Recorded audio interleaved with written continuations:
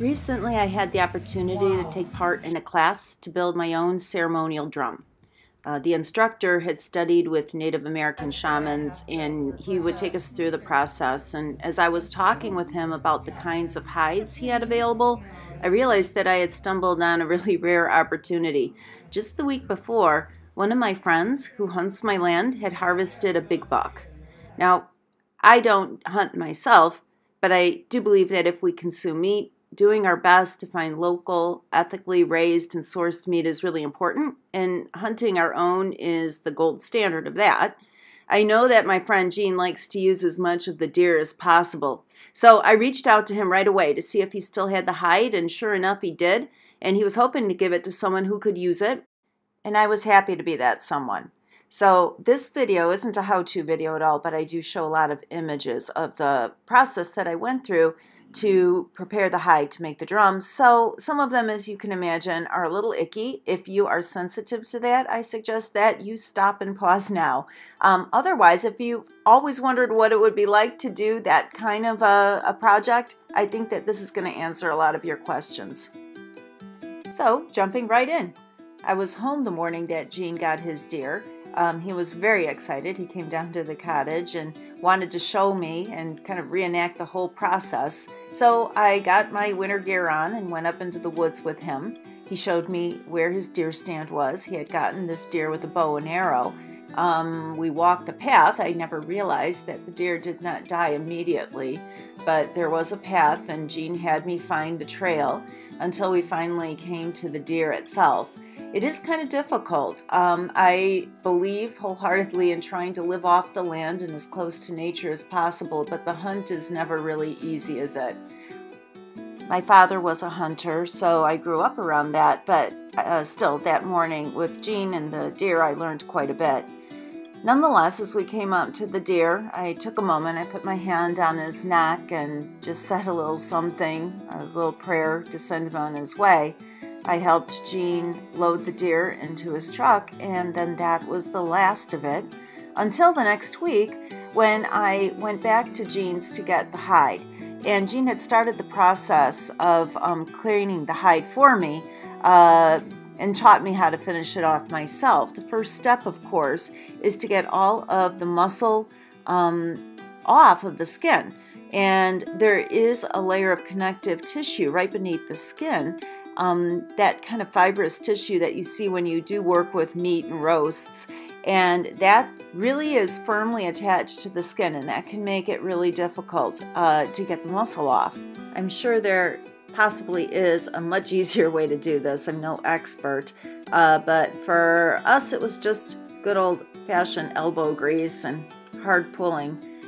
So I did get most of the muscle and most of the connective tissue off. The skin is very soft and elastic at this point. There's still a high moisture content. Now, of course, in this case, using it for a drum, I wanted all of the fur off as well.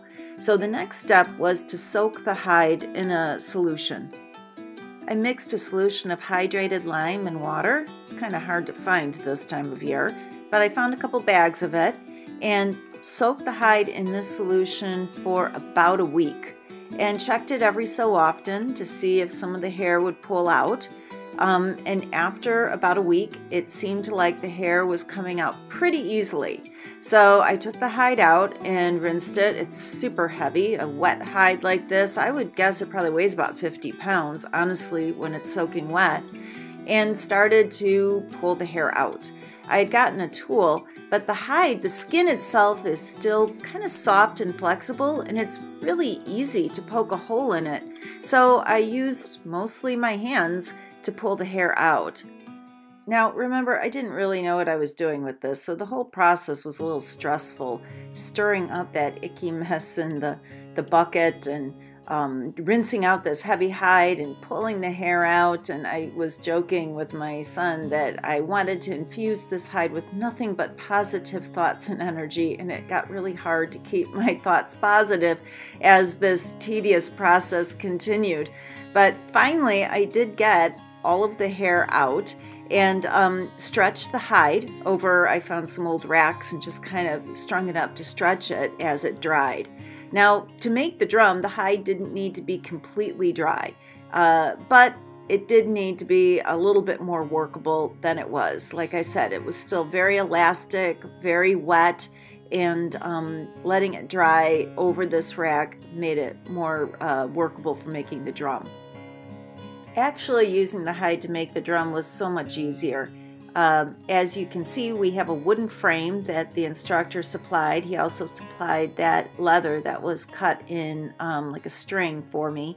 The leather that I'm using, the hide from the deer that I'm using at this point is kind of the consistency. It feels almost like pizza dough. So it's easy to work with.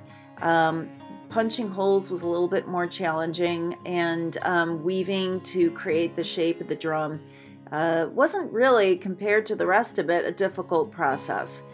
So weaving the back, you have a choice of making different designs. The back part, of course, with the threading is where you're going to hold the drum. And I chose to use a design that kind of emulated a tree. I don't know if it looks like a tree to you, but that's what it's supposed to be.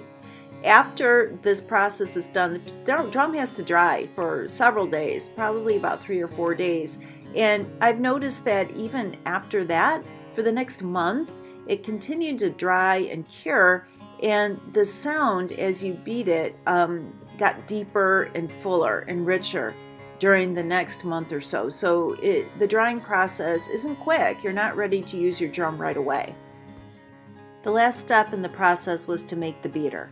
And to me, the beater was almost or just as important as the drum itself.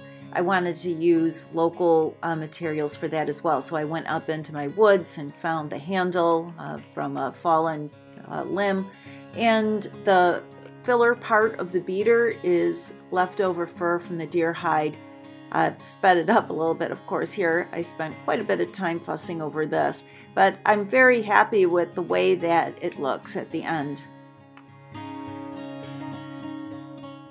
The drum has had about a month and a half to cure now, and the sound has become deep and rich.